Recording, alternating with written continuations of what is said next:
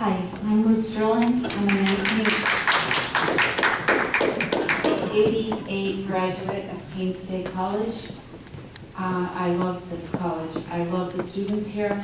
I've been saying for years that, for 4 years, that no one is more ideally positioned to sustain the future of Keene Pumpkin Festival than Keene State College. And I see a group of people sitting here that I'd like to ask them to stand up, those fellows over there in the black with the red shirts.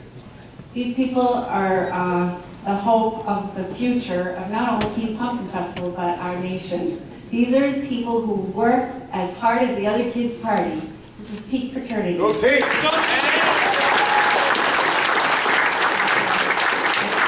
just wanted to call attention. Okay, guys, wonderful.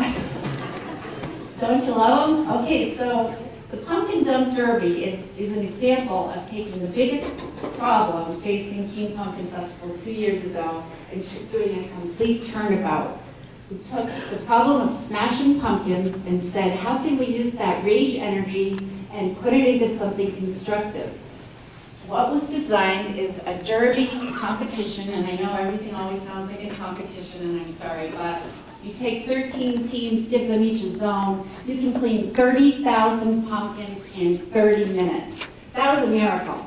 That was an amazing turnabout. What I think we need now is another amazing turnabout. I think we've hit rock bottom. I think there's been people in this room who have been squawking about these problems for 4 years, and I actually have this proof of that. It's a SWOT analysis. Everyone knows what a SWOT analysis is, right? Strengths, weaknesses, opportunities, threats.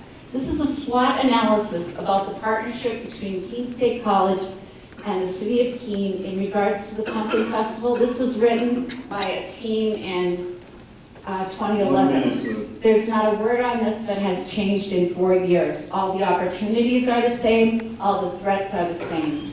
We are a group of really creative, really smart, really industrious, really exemplary people. That's why this Pumpkin Festival has captured the hearts of people around the world.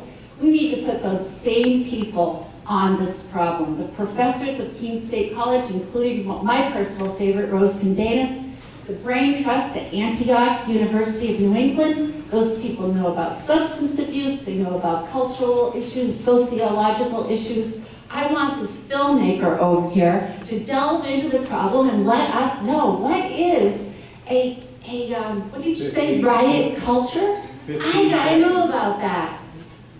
I just think all the answers are in the brains of the people who cared to turn out tonight and all of the other smart people in our region, and we can do this. Thank you.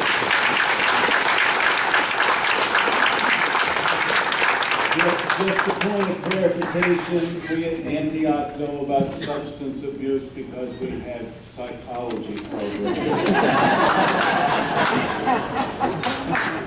Cynthia Chase, please work your way up, and Denise K.